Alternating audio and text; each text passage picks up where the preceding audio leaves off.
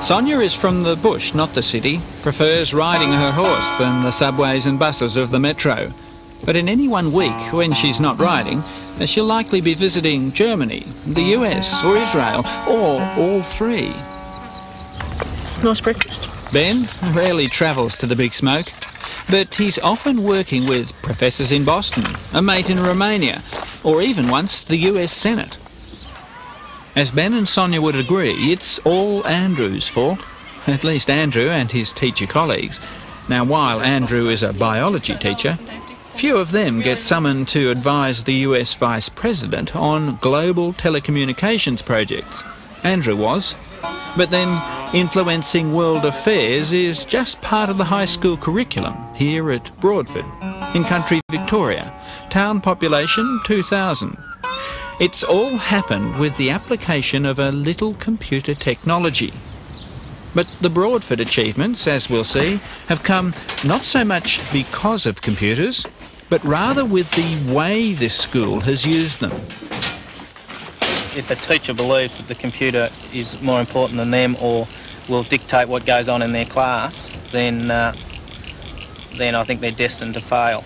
The emphasis isn't on the computer, it's on Ian and the people that I can talk to through using the computer. At Broadford, they've opened their classrooms and put to work the vast resources of the worldwide internet.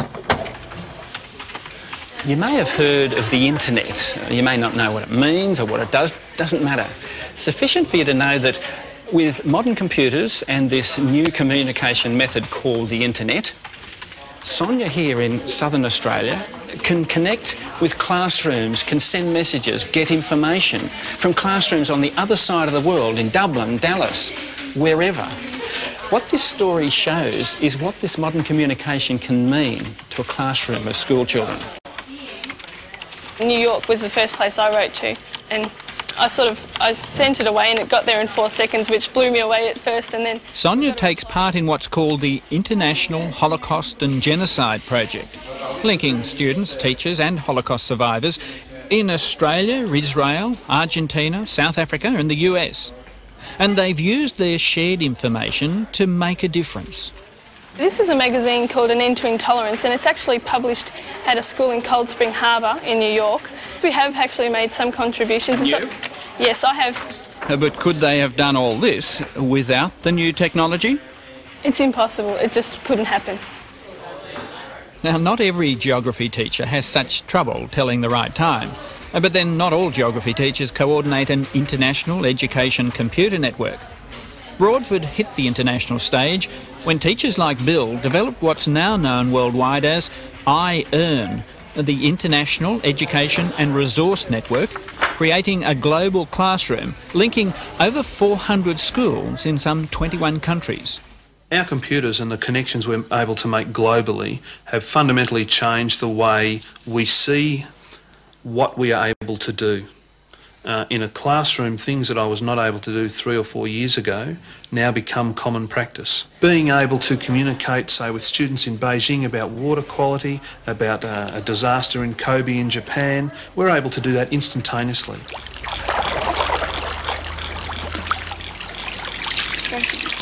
Two yabbies. Yabbies.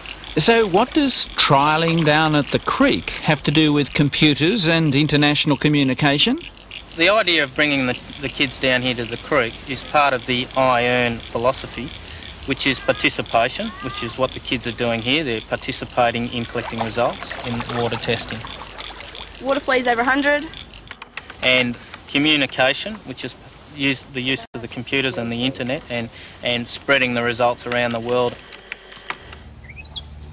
This similarly applies to Ben's work on the world's ozone problem in what's called the Global Ozone UV project. That's a high reading. What is it? 576.4. It's very high. We're taking UV radiation measurements.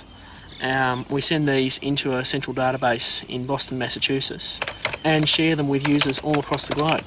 I'm just entering the data in now to send over to Poland and the Crimea and the US and Italy. And when do they get this? When I upload it, it'll take about 10 seconds to get over the And it's this very global classroom in the village of Broadford that caught the eye of the US Vice President.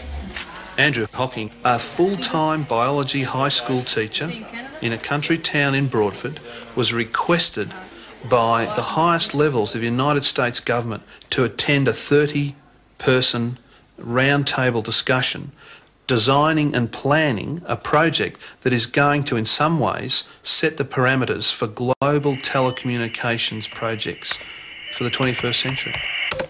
So Broadford's experience is being utilised worldwide. With those pictures that we've got from the internet of the ozone layer, we have used them in a magazine called Icarus that we produce. We send that to whoever contributes to it. So we send it all over the world. Ben has been able to work with scientists and professors from around the world on projects that they have a common interest in. These achievements are not for every school. Sure, the capacity, the opportunity to do all this, that's here right now. But it'd be unfair to Australian teachers, to Australian parents, for me not to point out that this ordinary country school has had several extraordinary teachers devoting an extraordinary amount of their own time, their energies, their technical abilities, even some of their own money to get it up and running. And some companies and governments have assisted. So whether it's wise for all Australian schools to devote their limited educational resources trying to achieve this, well, that's another story. But this is sure a fine example of what can be done. And for students like Sonia, whose education has now embraced the internet, their classroom has changed forever. Realising that your own world isn't Australia, your world doesn't finish in Victoria or in Broadford. We can talk to anyone around the world.